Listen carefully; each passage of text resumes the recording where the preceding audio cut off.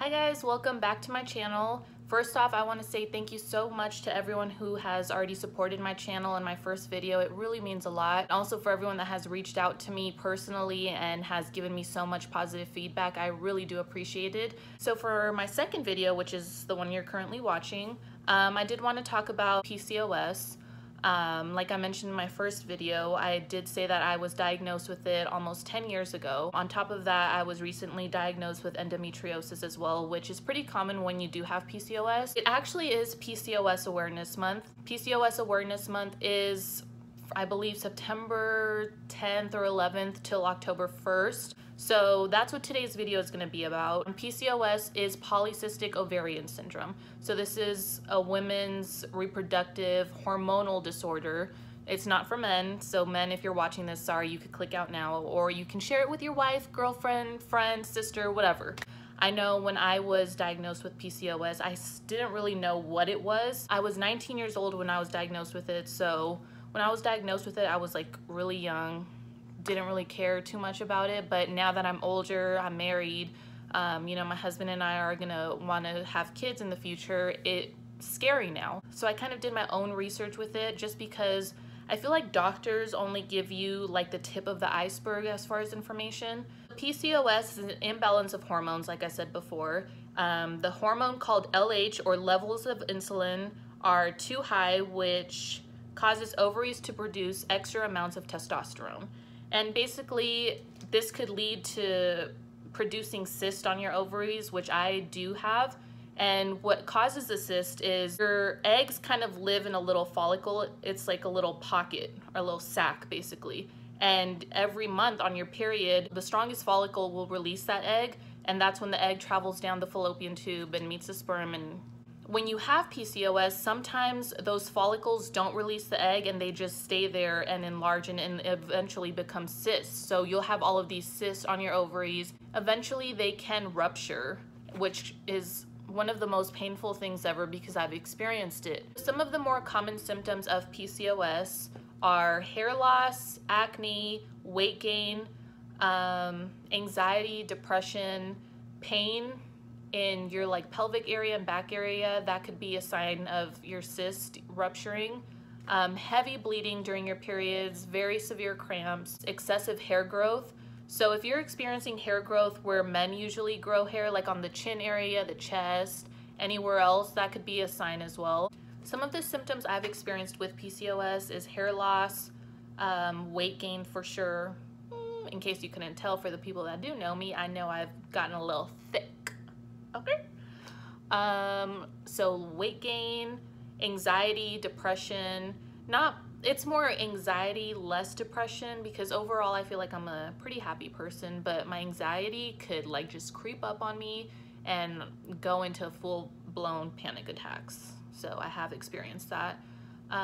What else? I've had like body acne. And all of these symptoms I've noticed have crept in after I got off the birth control pills. When I was first diagnosed with PCOS, they immediately put me on a birth control pill and just send me out the door, and that was it. That was literally all the information I got. It was like I was told, you're probably gonna have some issues with conceiving later in the future, but here's some birth control, be on your way, bye. So that's why when I was diagnosed with it, I was like, yeah, okay, I could live with this, whatever. But now that I'm here 10 years later, I decided to get off the pill, and I got off the pill back in May, and I just kind of wanted to detox my body from it and get in tune with my body and see how it does without being on the pill, because I was first put on the pill my freshman year in high school, and I was originally put on the pill to control my acne because I had really bad acne when I was a freshman in high school. So that definitely helped with that. And then once I started in college, like 2009, I got off the pill just because I ran out of my packs and I didn't feel like renewing them. And that's when I was diagnosed, because I started experiencing all the symptoms. Birth control does help with some of the symptoms, like your period and stuff like that, but it doesn't cure your PCOS. PCOS is not curable. There's definitely ways to mask the problems and deal with them, but you can't just get rid of PCOS, unfortunately. Birth control does help with some of those symptoms. And when I got off of it back in May, I've experienced so many different changes being off of the pill. A lot of pros, but also cons, because like I said, I've experienced more of the symptoms. Like I've noticed with my hair falling out, it started, like it has always fallen out here and there, but ever since I got off the pill, it's fallen out a lot more.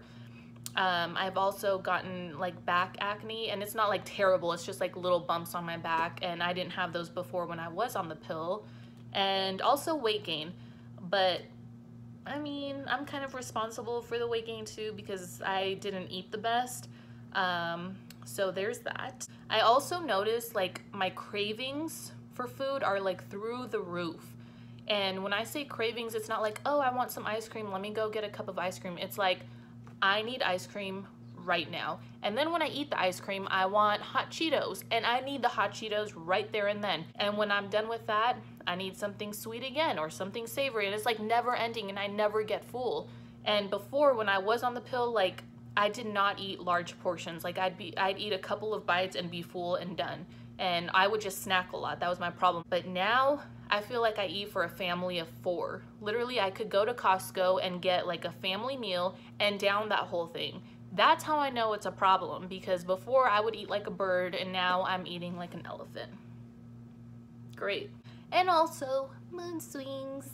And I feel bad for my husband for this, because one second I'll be happy and in a great mood, and within a second Cruella de Vil comes out, and I can't help it, you know? And I've definitely noticed that. But like I said, birth control can mask all of these things, but it cannot get rid of it. Unfortunately, there's not a solid treatment for PCOS. There are ways to mask some of the symptoms, like I said before, with birth control, and also living a healthy lifestyle. And this is something that I've had kind of a problem with, because I mean, seriously, who likes to work out? I mean, I know there are a couple of you that do enjoy working out, but I don't. I really don't. But unfortunately, you're gonna have to work out. Now, when I say work out, I'm not saying like go run a mile, come back in, do an hour of strength training and weight training. No, no, no, no, no. Because women with PCOS don't really do well with high intense training. So you wanna keep it low intense, like maybe some squats, you know, weight training, stuff like that. Because I read somewhere where if you're putting your body through all this stress, your insulin spikes up and all of these problems start happening. So even 30 minutes a day of strength training, which is something I've been trying to do this week, that'll be fine, just as long as you get up and move. Also, clean eating. And when I say clean eating, I mean eliminate dairy, gluten, and sugars. Dairy, gluten, sugars. Those 3 things alone will help tremendously. You'll definitely see a difference just doing that. And for me, hearing that I don't have to run or do cardio, praise Jesus, because I hate cardio. So PCOS, it's actually the leading cause of female infertility. And I always tell my friends, it's funny that when you're in high school or, you know, like starting to become sexually active, we all get so nervous, like, oh my God, am I pregnant? Am I gonna get pregnant? Like, we feel like it could happen like that, you know? But now that I'm older and I read all of these stories and hear different stories from different women, it's so hard to get pregnant. Like, you literally have 1 or 2 days to get pregnant. And then on top of that, when you have infertility issues, who knows? It could take years. That just blows my mind. So because of that, I started doing my own research and trying to figure out how I can avoid a lot of these symptoms and prepare myself to start trying to have a baby.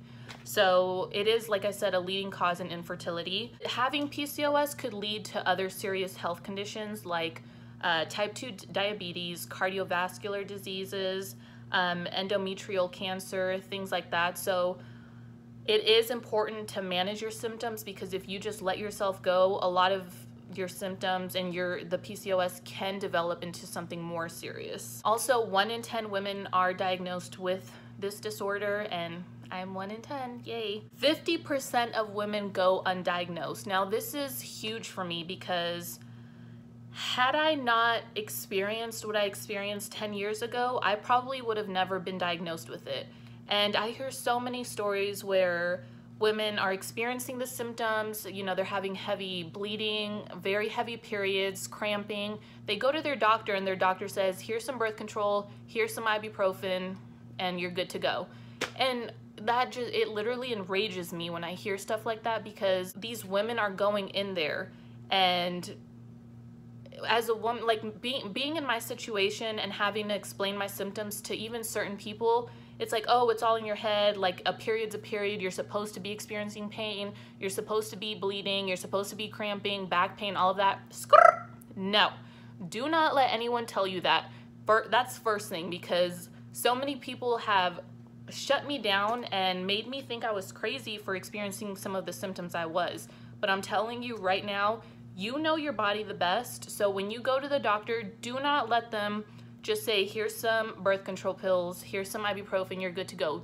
That's first things first. Don't let that happen to you. Luckily for me, I instantly got the diagnosis of PCOS, which I'm very grateful for, because here we are 10 years later and I'm very informed on it, and I'm trying to, like I said, jump ahead of all of my symptoms. So like I said, 50% of women go undiagnosed, and that right there is just mind-blowing, because it's not that they're not going to their doctor, it's just that some doctors are just not diagnosing them because they're not doing further research or asking the right questions. 50% of women with PCOS will develop type 2 diabetes.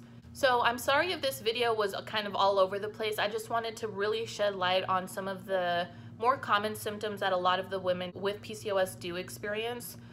Because like I said, back then when I was first diagnosed with it, I didn't really know too much, and I just took my diagnosis and walked out the door with it and didn't look back. You want to make sure that you have a pelvic ultrasound, because that's where they can tell whether you have PCOS or not, because you will have those follicles within your ovaries that I mentioned before. Get blood work done, because a lot of those hormones will show on that blood test, you know, like the LH hormone, testosterone level, your estrogen levels, all of that. I believe those two, the pelvic ultrasound and the blood work, as well as the symptoms you're experiencing, they do tell a lot. So make sure that you at least get those two things done, blood work and ultrasound. So make sure your doctor asks the right questions and that you ask the right questions as well, so that you don't leave that office without having the proper answers. I'll have more information listed down below in the description box. So go ahead, go down below if you think that you could have PCOS and haven't been diagnosed with it. Definitely do your research, go see your doctor, have that conversation, and make sure you don't just get sent out the door. So that's it for my video. That's all the information I have right now. Please feel free to ask me any questions down below, or reach out to me if you have my number, or on my social media. My social media, I'll pin it right here. My Instagram is Bianca Danielle with 2 underscores after that. I'm constantly on there. So comment down below if you do have PCOS, or if you have any questions. I want to see how you guys manage your symptoms, or what symptoms you guys have. I'm all here for it. And also, before I leave, I forgot a major thing. If you haven't already, go on, like, if you're on social media at all, like Facebook, also Reddit is a good place, and Instagram. Just follow as many PCOS blogs and hashtags as you can, because that's where I've gained a lot more information on PCOS, is just hearing other women's stories. There's so much information out there, especially now with having social media. There's just an endless amount of information. So go follow all of those blogs and like groups and different things. I'll try to link them down below, the ones that I'm a part of, just because it's so helpful, and it's good feeling that you're not alone in this, because sometimes it can get dark and feel like you're the only one experiencing all of this. But once I joined all of those groups and saw that there's so many more women with this unfortunate disorder, it kind of made me feel better about it. Share this video with as many people as you can, because like I said, it is PCOS Awareness Month and it's almost over. It'll be over next Tuesday, I believe is October 1st. So let's shed light on PCOS and try to help as many women as we can that haven't been diagnosed, because like I said, 50% of women go undiagnosed. Let's try to minimize that number. With word of mouth and just, you know, checking in with your doctor, we can definitely bring that number down. And if I said anything that wasn't right about PCOS, I'm sorry. Like, I'm not a doctor. This is just stuff that I've researched on my own and experienced. So please don't come for me. Thank you guys so much for watching. I know this was a bit of a longer video, but if you're still here, I appreciate you so much. Don't forget to like this video, subscribe, hit that notification bell so you get alerted when I do post more videos, and I will see you guys in my next video. Thank you again so much for watching. Bye.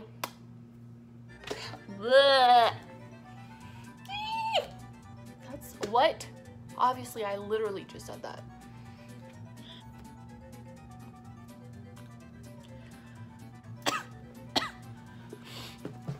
All right. Damn. Oh my gosh. Okay. Ooh, what was that? I know y'all see these grays. Ooh, I'm getting old. Seriously, you guys have been laying down all day, and the minute I turn the camera on, you guys want to be acting up, huh? Bye.